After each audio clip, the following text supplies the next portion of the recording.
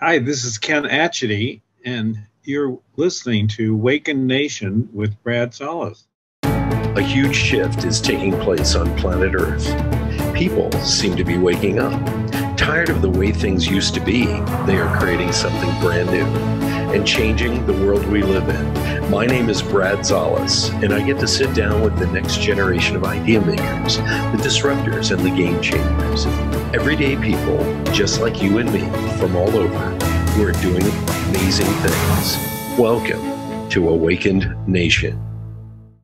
Hey, everybody. I have a great guest on today, Ken Atchity. If you don't know who this guy is, you're about to find out. Producer, author, you name it. I think you've done it all, Ken. Well, I'm still finding a few things to do. I'm just, the air gets thinner as you climb. It is true. Very true. And I have to give a big shout out to Robert Rivenbark for kind of introducing us. He has so many good things to say about you. And I'm just jazzed you're on the show today. Thank you for agreeing to do this. Well, thank you. And thanks to Robert, who is going to be a name that many people will know very shortly as his The Cloud makes its way onto screens and publishing. It's out already as a book, and he's a brilliant writer, a visionary human being, and a pleasure to work with. What's really funny about that book, The Cloud, I got a chance to read it, and I'm also going to have him back on because he did a book launch and review using AI, artificial intelligence. But what was incredible about the book is I actually said to him, and I think you may have seen this too, is it's not really science fiction. It's almost like, well, what's the logical conclusion over the next 50 years of where we're going to wind up? And I think it's going to make a great movie series. I really enjoy it. Yeah, I do too. I can't wait to see it. So I'm a big fan of the Meg, which you had your hand in. Ladies and gentlemen, Ken Atchity, if you've never heard his name, he's an American movie producer, author, columnist, book reviewer, brand consultant, and professor of comparative literature. And how many languages do you speak, Ken? Well, speak is not the word I'd choose. I'm comfortable in 6 or 7 languages. Mostly reading, because I was a scholar for years, so I was doing more reading than speaking. But I can find my way to the right croissant and in French, and to the right cerveza in Spanish, and a few other European, especially Italian. And I started with Latin and Greek, and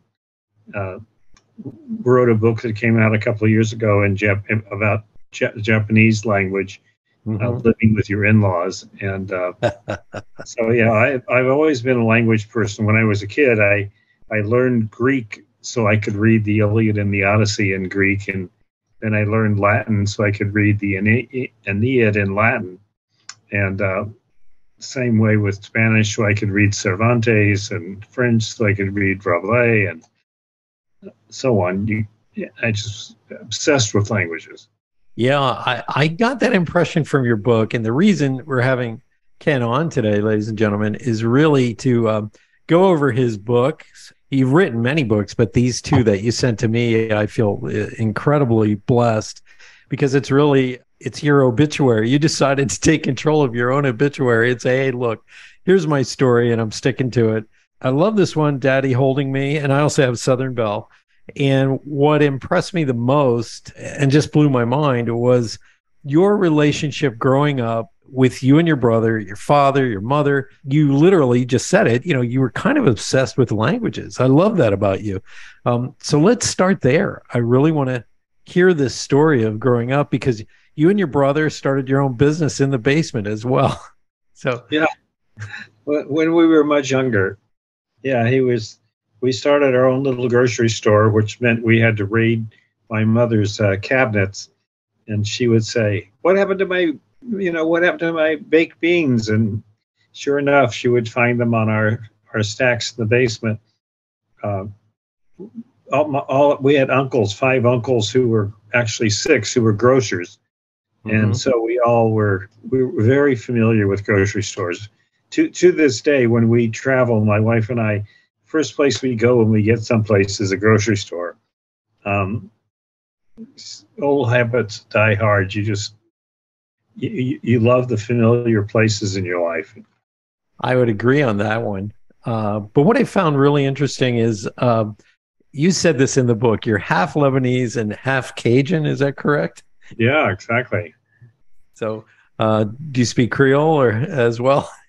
Well, I was raised with my mother and my grandmother and all my aunts, my southern aunts, speaking French around us, and it was a source of conflict because my father was very uneasy about that and considered it peasant language because all of our relatives in Louisiana were farmers, and he was raised as in a very bourgeois family that believed in shopkeepers and grocery store people. He became an accountant, but otherwise he would have been a butcher. That was where he was destined until he followed his own vision instead of my grandfather's vision.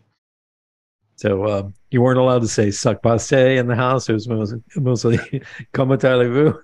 No. Your father, he spoke. Is it Lebanese that you spoke in the house? No, he only spoke English. My father was third generation. He was second generation. I mean, his father came to this country. So the second generation weren't allowed to speak Arabic at all. They were only allowed to speak English. Oh. So it wasn't until my generation that anybody was the least bit interested in other languages. But it always struck me as ironic that my Lebanese grandfather also spoke French. Yeah. And sang the Marseillaise, so it was. I just thought it was interesting that both my mother's family and my grandfather spoke French, because French was a kind of a second language in Lebanon, right, after Arabic. So yeah, I was surrounded with languages growing up, and also conflicts around them. Like my father didn't like to hear French, even though his father spoke it whenever he needed to. My mother and he spoke French together, and that made my father crazy because he thought he was, by bringing her from Louisiana to Missouri, he thought he was rescuing my mother from French. But in fact, he was just bringing her right into the microphone of my grandfather. That's funny. Father. Yeah. We spoke Hungarian up until I was about 6 or 10 years of age, and then my grandmother died, and my father never spoke it again. It was like he was crushed that he lost his mom. So I don't remember much, but I have been to a few restaurants, and on the way out, I'm going, "You stay on," and the people there, if they're Hungarian, they're like, "Oh, you speak?" I go, "No, I'm American. I just know a little bit." So yeah, it's a shame that we lose that because, it's a hugely rich part of our heritage.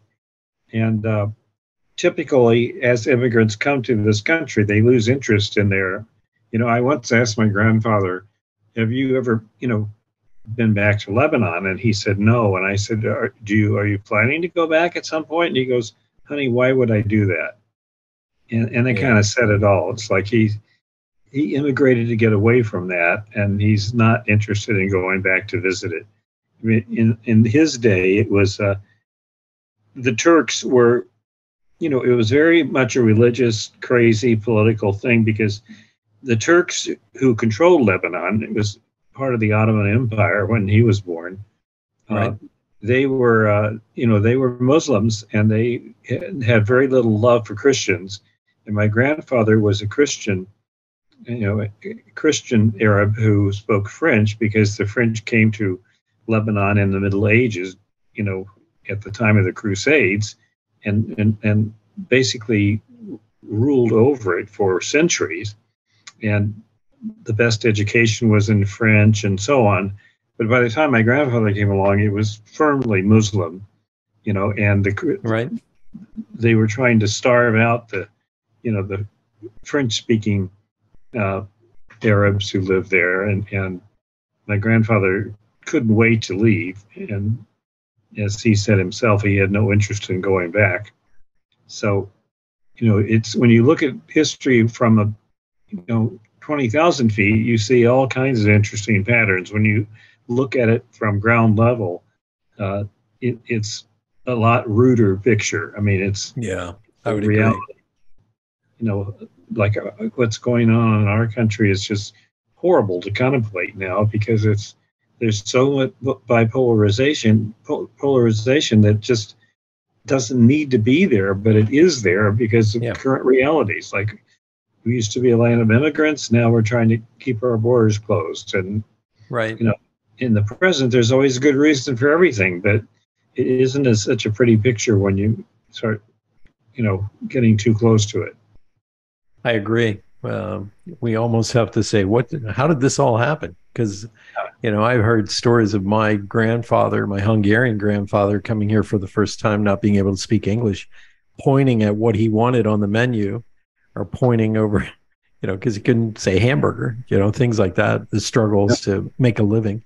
Ladies and gentlemen, I want you to pick up Ken's books. The first one, are you doing a third part on this, by the way?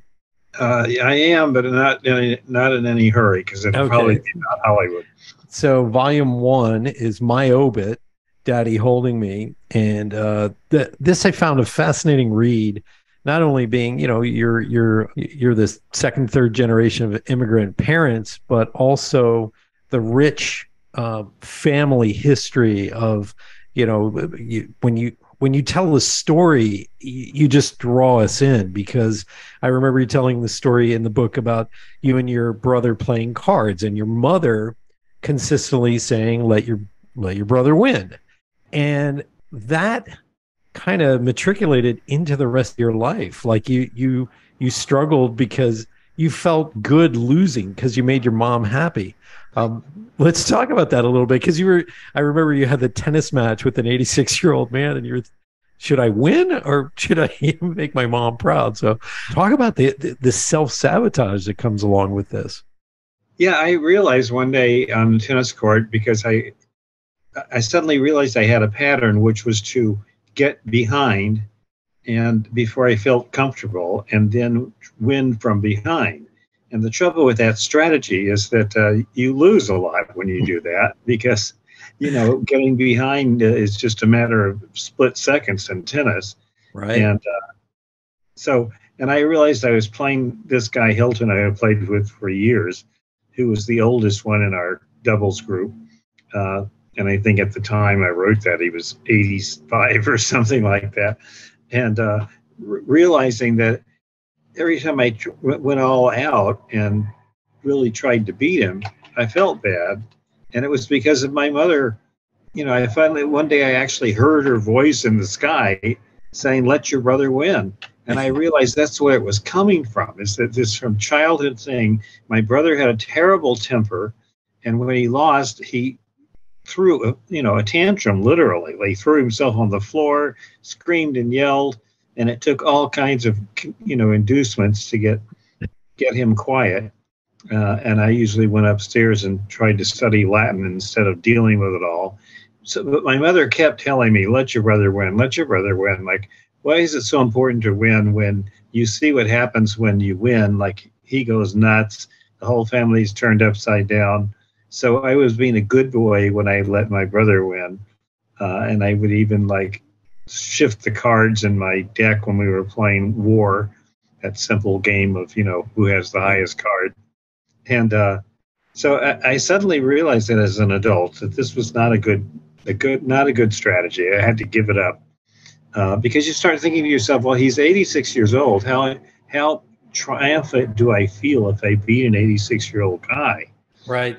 And I go, what would it cost me to just let him win? Well, what it costs you is your ability to play the game, because if you're not playing to win, then why are you playing? And that was a very insightful moment in my life. And I still struggle with understanding the whole thing, because my brother was totally focused on money, and I was totally focused on anything that was not money, like, writing a poem, right, writing a short story published, editing a newspaper, and or writing an 850-page thesis, at Yale, where I was in graduate school.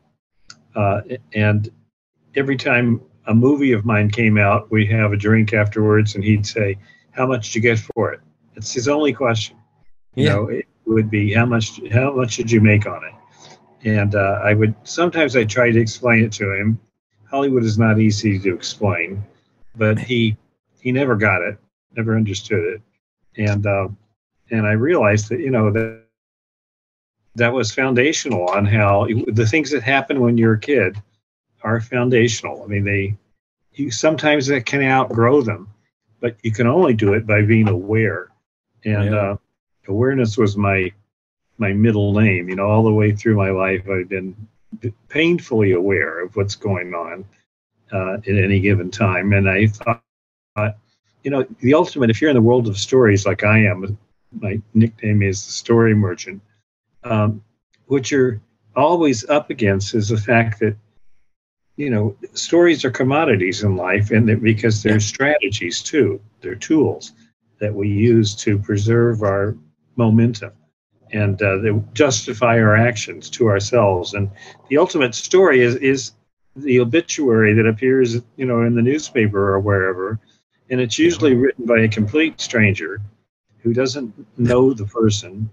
And it started to tick me off as I got older. I go, I need to write my own story. This is what I spent my life doing, telling stories and selling stories. So that's why I decided to write these books. And it's interesting, the reaction I've had from the family. I thought it was going to be, a huge wave of negativity because I have so many cousins and so on. But I have to say, it's been the opposite. That's fantastic. Almost everyone I've heard from has thanked me for doing it. One cousin I probably only talked to 3 times in my life before that. He wrote me a very tearful letter about how much she appreciated my making my feelings for her father clear.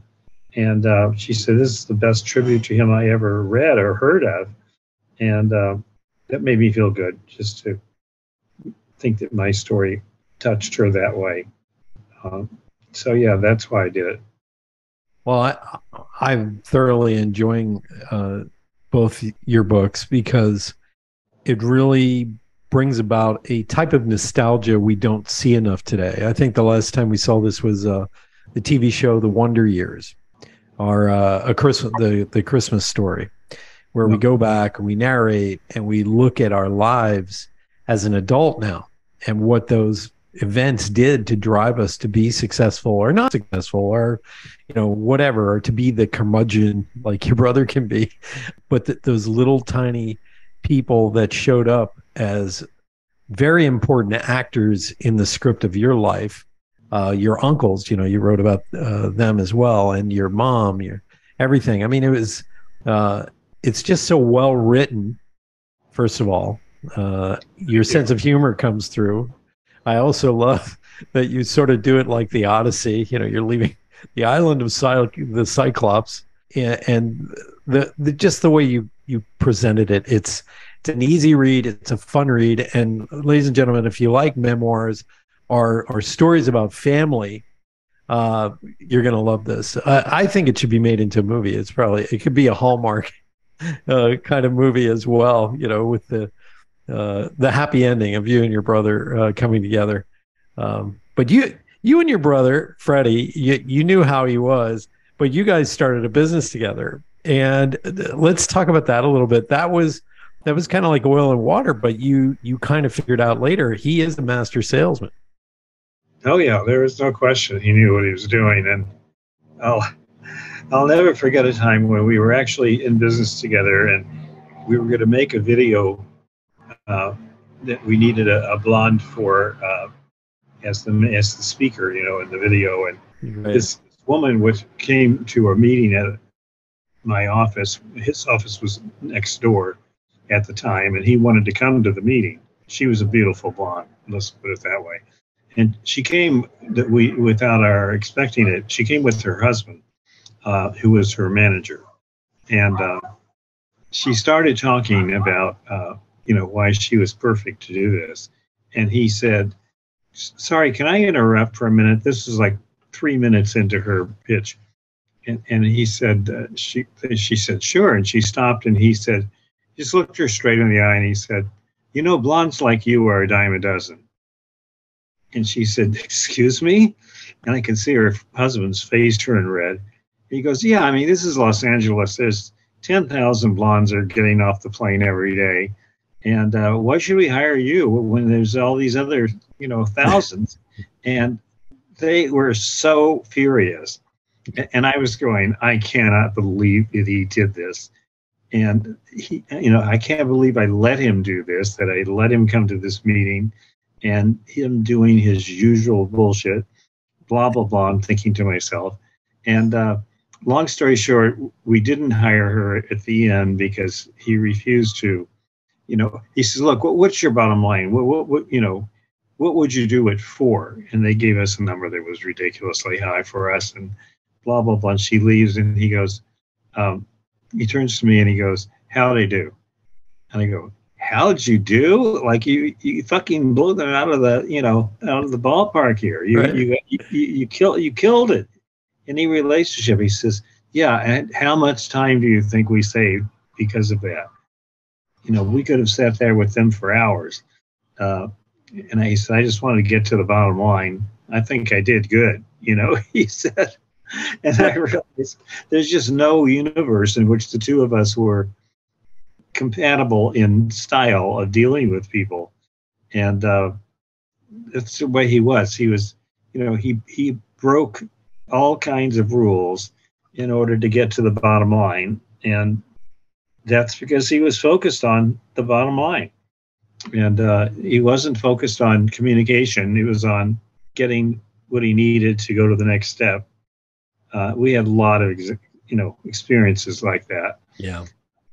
And at the end of the day, we ended up back in business together in his last couple of years. He passed on about 5 years ago, and we were working on a movie at the time, which I'll still continue with until I get it done for him. But there was this desire for us to do things together. My mother egged us on all the time. You guys should be working together. You're so perfectly compatible, but not really. I mean, for me to be compatible with him, I had to be in the losing position. It took me until 2 years before he passed to stand up to him and point out that I'm not going to do that anymore. And he actually started behaving perfectly after that. Once he was sure that I was serious about it, he stopped, bugging me all the time, and he stopped his bullying behavior. And we actually got close for the first real time in our lives. Isn't that amazing when that happens? Sometimes it's that simple event that makes everything turn around, where you finally have had enough. Yeah. That's what it was. I just had enough, and I told him, I don't want to talk to you anymore. I don't want any more emails from you. I don't want any texts. I don't want to hear from you. I will not take this anymore. And so 2 peaceful weeks went by, and then I suddenly got this call from him saying that, very humble, message, that he had gone to church and prayed to St. Jude, and St. Jude told him, be nice to your brother. And he said, and I decided he was right. So please call me and let's talk about it. So I finally called him, and he was very, very sweet. And, we actually talked like brothers as opposed to rival knights on my mother's playing field. Yeah. It's funny because the same stories keep cycling through your brain no matter how old you are. And one of the challenges of writing an autobiography like this is that your points of view are always different depending on whether you're in the present talking about the past or whether you're in the time that something happened thinking about it. So one of the challenges of writing a biography is figuring out how to show the reader what your point of view is at any given time. so the reader can track the progress. It's complicated to do it, but it was eye-opening too. Yeah. I want to ask you how, because when you read the book, you're highly educated, you love languages, you're literarily obsessed, you like to read, you like to know, you like to do the research. From Yale to, did you go to Georgetown at all? Yeah, Georgetown is where I went to college. So here you are on the East Coast. How did you get to Hollywood? What transpired to get you there? Well, it was a number of steps. I mean, the first step was when I left Yale, I had lots of job offers.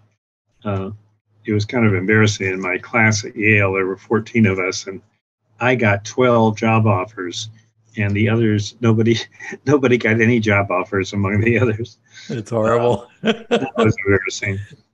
But I also, by that time, had 2 kids who were very young, my son and daughter, and I chose the place that would be a good place, I thought, to raise them, which was California. And partly because I was sick and tired of winter after, 3 years in New Haven. Yeah. Where the sun disappeared in September and you saw it again in May if you were lucky. Yeah, I know. Been there. Yeah. So I chose LA because LA to me was like Louisiana. It had most beautiful flowers in the world and beautiful flora and fauna. And I came out here and started being a professor.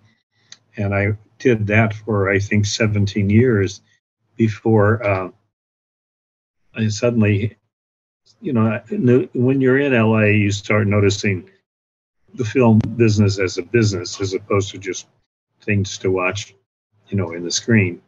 And at one point I got interested in, since I was focused on storytelling, I got interested in every kind of storytelling outlet from publishing to television and film. And I came up with an idea for a set of films. And to my amazement and through the most painful year of my life, I actually sold them to a studio, the studio that's now Warner Brothers, and ended up heading off to Canada to make what started out as 4 films, but ended up being 16 films. Wow. And in a series, a romantic series about various kinds of contemporary relationships. It's called Shades of Love, and the titles were things like The Tangerine Taxi, Make Mine Chartreuse, The Rose Cafe, Lilac Dreams, and The Emerald Tear. And that's how I made the transition. Is from that, once I started doing that, I didn't go back to being a professor. I had to make a decision because I was on leave of absence, and I didn't want to go back and be a professor when I was actually getting movies made and onto the screens. It was more exciting than just analyzing them and criticizing them and helping people with their stories. So we still do that. We help people get their stories done, but the excitement is to actually get them to where wider audiences can see them. Right. I remember when I wrote one of my scholarly books. I think I wrote 6 or 7 scholarly books. I discovered at one point that it had sold 64 copies worldwide. And I could just see my mother saying, "Honey, you can do better than that." It was, most of my stuff was inaccessible to ordinary mortals.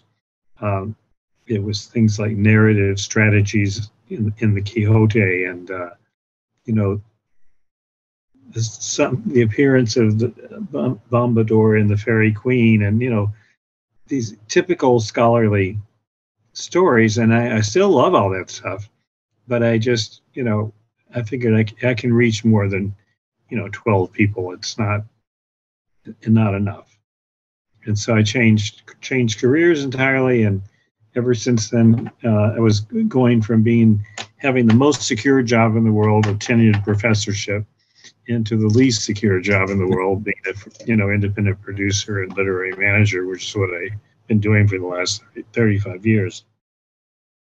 Well, it's like I think it kicked in your sense of adventure. I mean, that, for lack of a better word, because now you can, instead of lecturing, you can really tell bigger stories to a wider audience, as you said. And I think there's something exciting about that for any writer, I feel. Yeah, I mean, it's definitely exciting because there's a satisfaction that comes from any plane I get on, any town that I'm in. I see posters for the Meg everywhere. I hear from people in China about the poster in their square. And it's just, you feel at least you were able to reach out and touch a little piece of the world. There's a nice satisfaction to that. I feel massively inadequate. It was kind of a big fish in a small pond when I was a professor. And now I'm a tiny fish in, the biggest pond of all in Hollywood. So I have great aspirations still. And,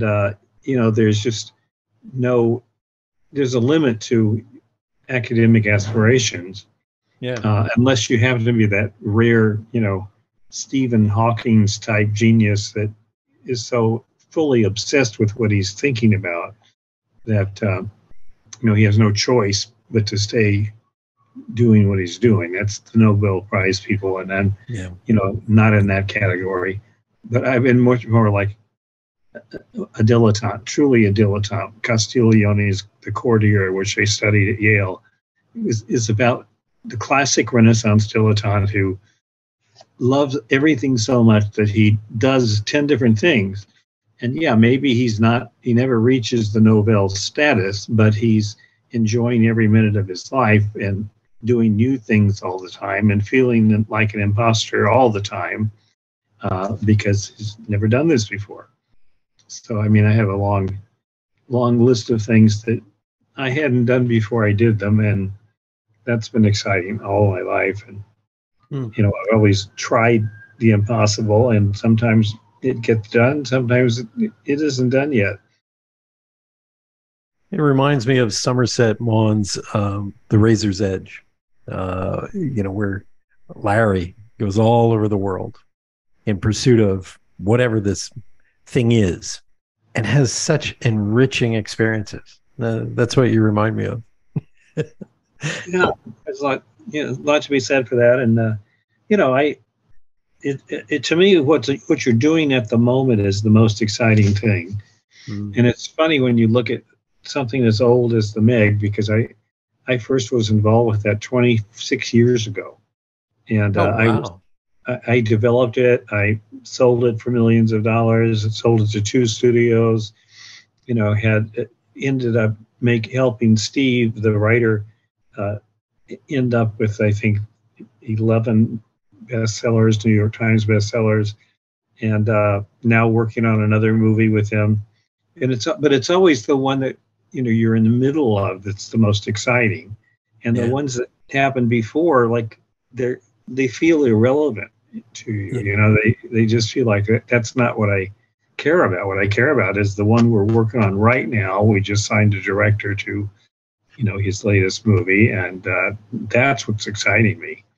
And it gets done, and then it's part of it. It becomes its own historical personage. You get something going, whether it's a book or a film, and now it has its own life, its own history.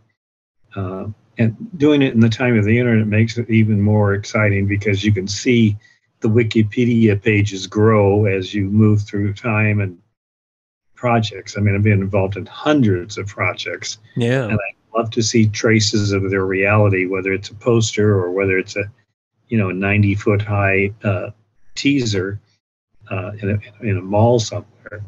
Yeah. So it's been exciting for sure. For those of you who don't know, Ken has produced 30 plus films, including Hysteria with Maggie Gyllenhaal, The Expatriate with Aaron Eckhart, The Lost Valentine with Betty White, Gospel Hill with Danny Glover, Joe Somebody with Tim Allen. That was a good movie. I enjoyed that. Life or Something Like It with Angelina Jolie. The Amityville Horror. The Evil Escapes. Shadow of Obsession with Veronica Hamill. The Madam's Family, Ellen Burstyn. And The Meg with Jason Statham.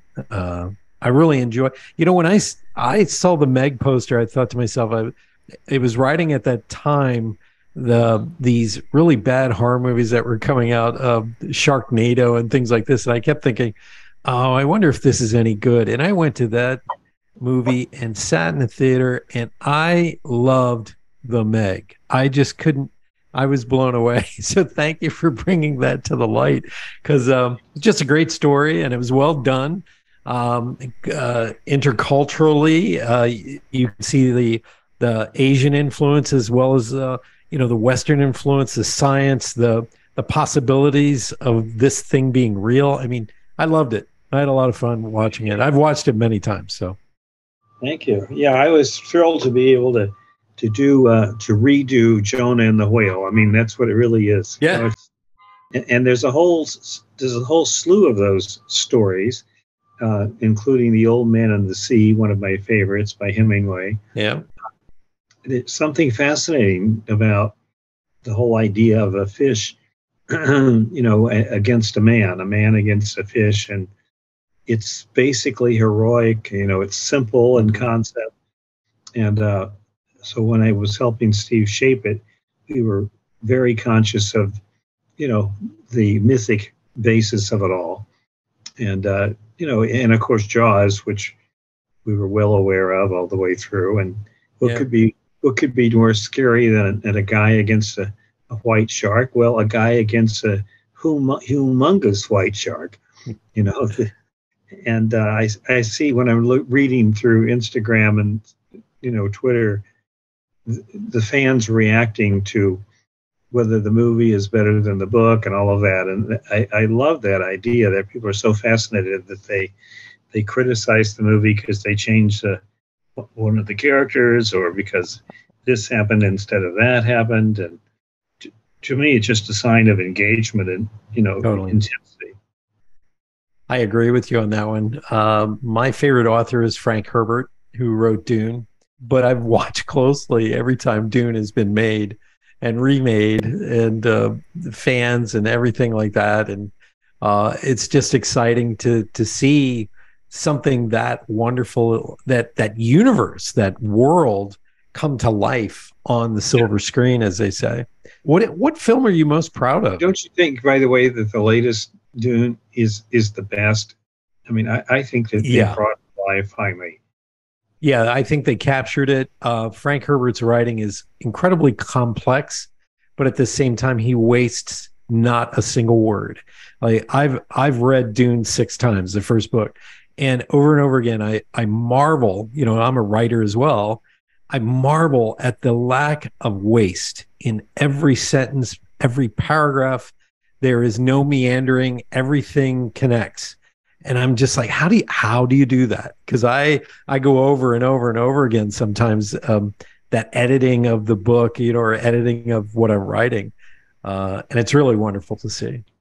Yeah, I agree, and it's what gives his language the air of authority, because there is no hesitation, there's no search for words. Everything is though written in stone. Right. And I love to read Dune to an audience. Yeah. And I used to teach speculative fiction just so I could teach Dune. Well, the kid that they chose to play Paul Muad'Dib, I think he captured Paul more than any other actor, because Paul was tiny. That's something that doesn't come out a lot of times. And so all the other actors that have played him have been these very macho sort of, stand tall guys. And here's this guy who captures the essence.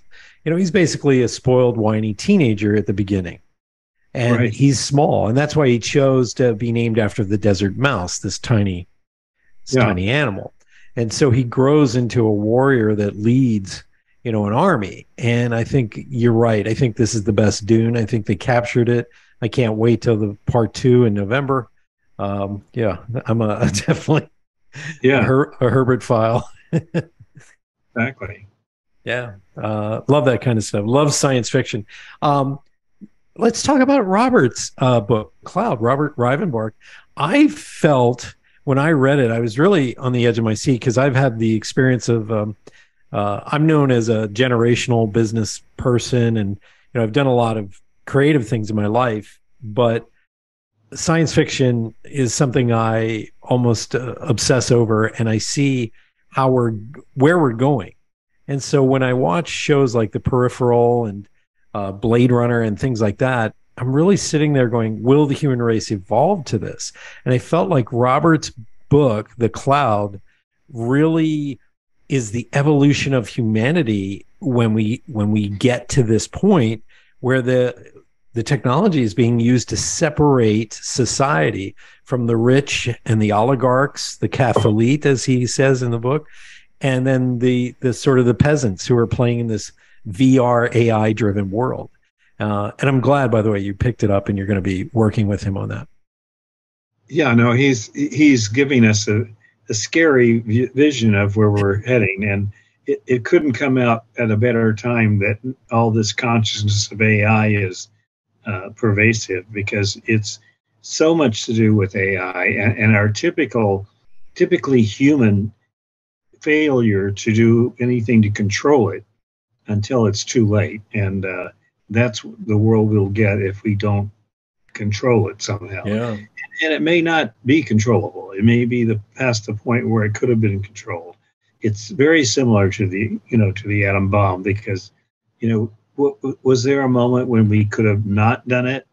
There are lots of arguments that if we didn't do it, somebody else was doing it, and blah, blah, blah. But the weird thing of it is that one was more controllable than AI, because AI is being invented by dozens and dozens of people in separate places, and there's no connection between them, and nobody's controlling any of them.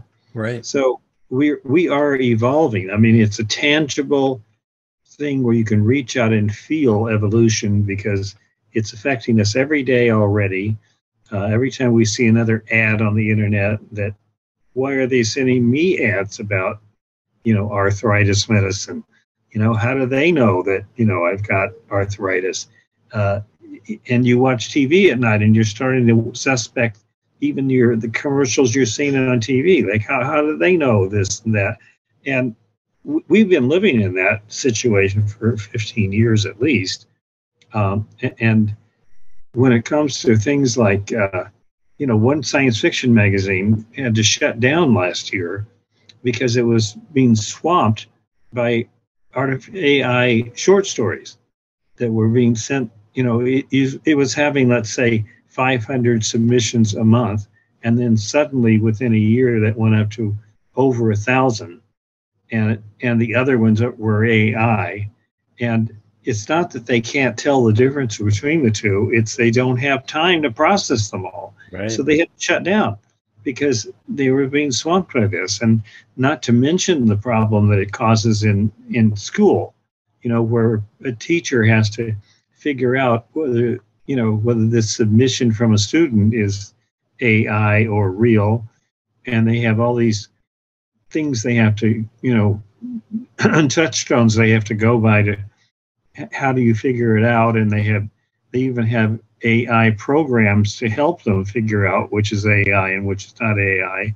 So we have got to get some kind of handle on this whole thing.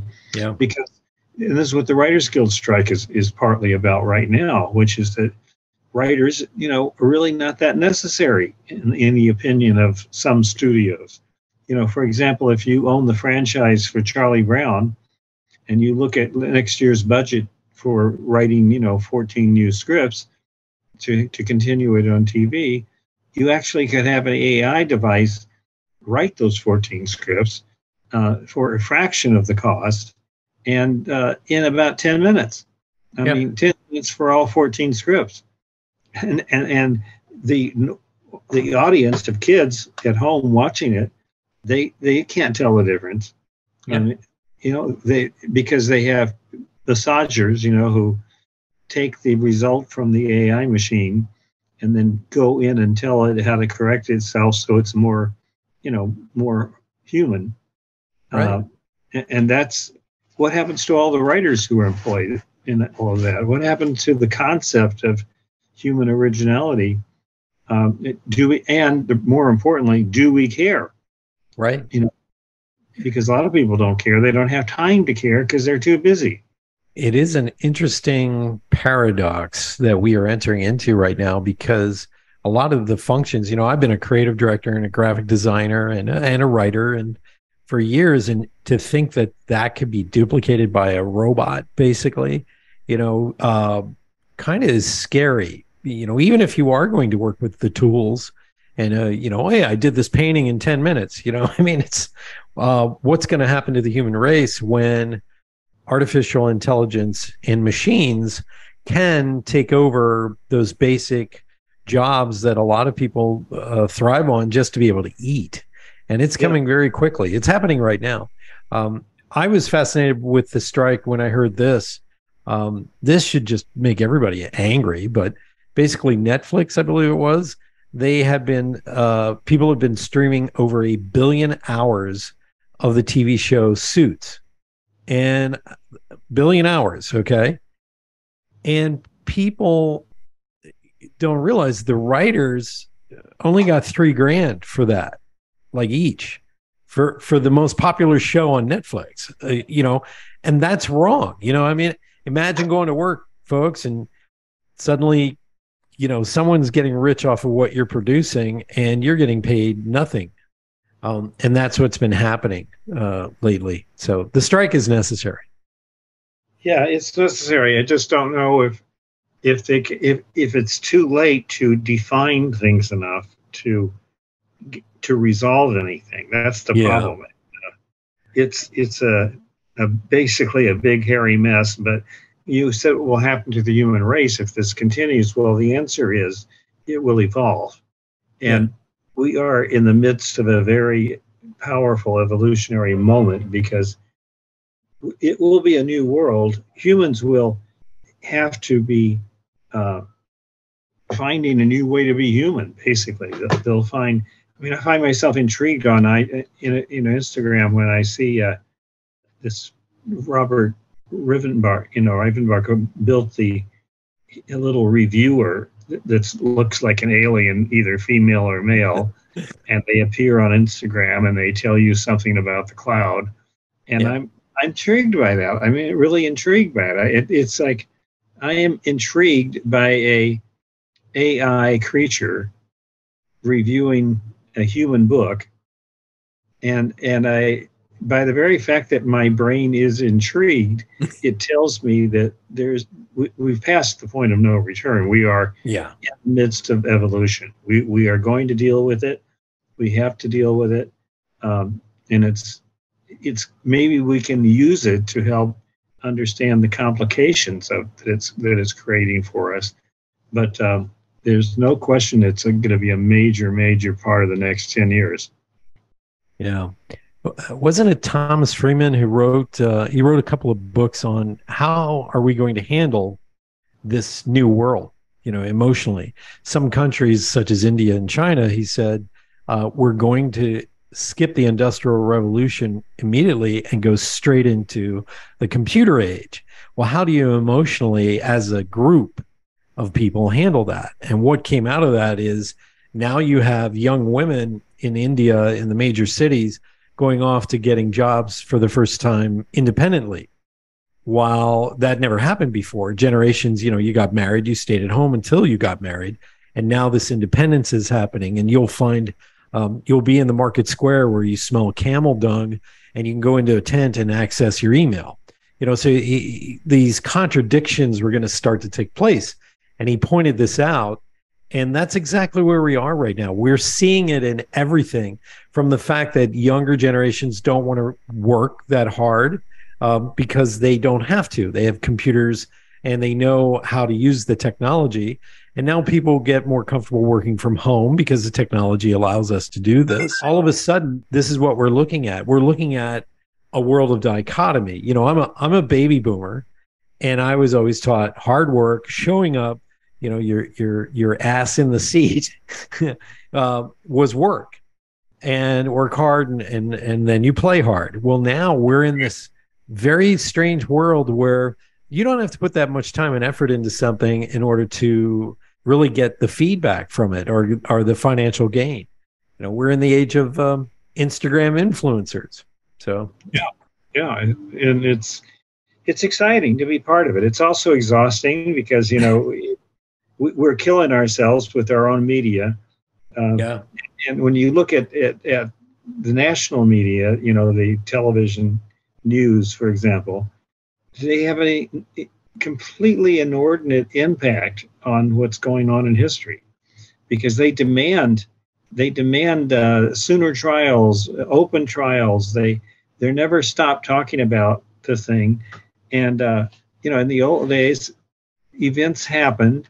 We got reports of them, but we are now immersed in reporting. And a lot of the reporting is not based on reality. It's based on the opinions of journalists who agitate for things like open trials and, where everybody gets to see everything, who agitate for things they don't fully understand. They're not basing it on laws. They're basing it on opinion and what will sell more ads and all that kind of stuff. It's just a very complicated world caused by our inability to stop telling stories. Well, it's if you look online, this is a great commentary on this, but I believe it's entitled Huxley versus Orwell. And the author basically says, I think we're getting a little bit of both. We're going to be entertaining ourselves to death while you'll be stomped with regulations and boots on the ground. So both are happening at the exact same time. I have there's an ancient Chinese saying, which is, "May you live in interesting times." Yeah, which is actually a curse, by the way. It's not a nice thing. Where they just kind of put out there that, hey, I hope you live in times where it wasn't so great. I think what is going to come out of all this chaos, and I think we have another 20 years of pure chaos before we figure this thing out as a society. How will we live in a global world? How will we be able to embrace? They're pushing these 15-minute cities. They're pushing for us to be in electronic cars. They're pushing for all kinds of things. Where is the human race going to be in the next 20 years? And I'll ask you that. Where do you think we're going to be in the next 20 years? Flying cars. We're supposedly 5 years away from, the first flying cars. And where are we going to be? We're going to be in interesting times, that's for sure. And and sometimes you just need to turn the dang thing off and go away. And I hope we never lose our ability to do that, to just go off to the woods and the seashore and forget all of it, because there's a much bigger world out there than we're creating in front of ourselves. And I hope that bigger world survives. That's one thing we're going to have to, we either deal with it or it's not going to survive. And the space program isn't advancing fast enough to let us segue immediately to another planet. Ain't that the truth? And given our propensities, I dread what would happen if we did segue to another planet, because what is the point of going off to another planet and ruining it the way we've done with this one? You said it. From a historical point of view, is that it takes the Earth a long time to do things, but it gets them done. It might take another million years to get rid of signs of human presence. But it will, and it can, and that's going to be our ultimate punishment, is to eradicate ourselves and have the Earth create something else. And that's what fascinates me about people who are investigating archaeology, that shows that there were actually humans having civilizations 25,000 years ago, not just 5,000 years ago, but much earlier. And we're just now discovering what they might have been all about. Right. And some of the wisdom that we don't have is coming to us that way. So it's easy for me to imagine that our civilization may be one of those places that only 2 million years from now will humans in the future discover and learn what we did wrong to screw up everything. By which time, hopefully, the Earth will have healed itself. And, it's fascinating. When you think about all this kind of talk and you realize that we're just this one out of multi-billion planets out there, it really makes you wonder what the universe is about. Like, what is the purpose of having all this intelligence in one little dinky planet in a dinky solar system? What has it got to do with, with consciousness? Yeah. It's fascinating. It One is. of my sci-fi writers is Kurt Vonnegut. Yeah. And at the beginning of one of his books, Sirens of Titan, he says, every 40 seconds, the solar system moves 65,000 miles closer to the constellation Betelgeuse. And yet some people wonder if there's such thing as progress. That's his sense of humor too, by the way. Yeah, I know. But it makes you realize how we create all this stuff in our heads, and it affects our stress and our brains and our whole bodies and the future of our race. And we're just this tiny little planet in the middle of nowhere. And, it makes you wonder how many tiny little planets have that kind of craziness going on that we do. Is that the nature of life, just to complicate things? And I don't know, plenty to think about. And it's exhausting too. It is. At the end of the day, it wears you out. And maybe there's a lesson there too. I don't know. That's powerful. Yeah. Well, I think when all countries come to an alignment, I'm a big Star Trek fan. A friend of mine said it best years ago. He says, I love Star Wars, but I'd rather live in the Star Trek universe. And I agree, because what would happen if the planet Earth was threatened in some way and we all had to put aside our prejudices and everything else and just had to buckle up and say, you know what, we're the human race and we need to stand with each other, period. And I hope that day comes soon. Yeah, I do too. That's great vision. Great vision. How do people get a hold of you, Ken?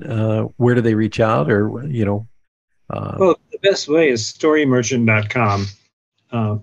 It's my main company, and it explains what we do, how to reach us, what it's all about. And you launched something that I love, and write your own obituary, which I think is who better than to write your own obituary. I wrote my mother's obituary and delivered it, and I got to tell you, it's one of the greatest feelings. So reach out to Ken, please. And we're going to do a lightning round real quick. Did you want to say something? I hope everybody comes around to writing their own story, because it's the best way to learn what your own story is to try to write it. Yeah. And I love helping people do that. And we're never going to be tired of stories. And you need to, if you had unusual things happen in your life, you kind of owe it to not only yourself, but to the universe, meaning us, to tell us that story. Because you never know what little thing in your story changes somebody else's life. And that's what's most satisfying about it, is when you hear somebody, I started thinking about myself totally differently after reading this book and blah, blah, blah. That means it was meant to be, and you owe it to us to write it. It's so true. All right, I'm going to ask you 3 questions in our lightning round. Hopefully we'll get a chance to know you a little bit better. But the first question I have is, how did you meet your wife? I met her at a party from a CBS executive that she was married to at the time. And we became friends for years until she broke up with him, and I had already broken up with the person I was with. And then we stayed friends for years, but then one of his, when we were both free, it fell together perfectly. Yeah. That's fantastic. And your book, Living with Your In-Laws, was inspired by having your in-laws live with you. Am I correct? Yeah, exactly. They spent much of each year with us, and we traveled together all over the world, and got to be very fond of them, even though, they spoke Japanese and I spoke very little Japanese. That's a fantastic story. My second question is, do you really feel that you had some closure with your brother in those final years? I do. I mean, that's something I'm very grateful for, because we were basically at each other's throats for most of our lives, caused by the constant agitation of either my father or my mother when we were young. But at the end, he would call me and just have nothing in business to say. It was just to chat. And that never happened before. And it was hugely satisfying. And I realized in retrospect that it was all because I played the wrong role, submitting to my mother from the youngest point. Yeah, I was playing the wrong role. I was the older brother, and I needed to play that role, and he needed it as bad as I did. So yeah, it was very satisfying, I think, for both of us. I love that. And I guess my last question is, out of everything you've accomplished, out of everything you've done, is there something that you're the most proud of that you've accomplished? Well, oddly enough, I think I'm most proud of the fact that I survived.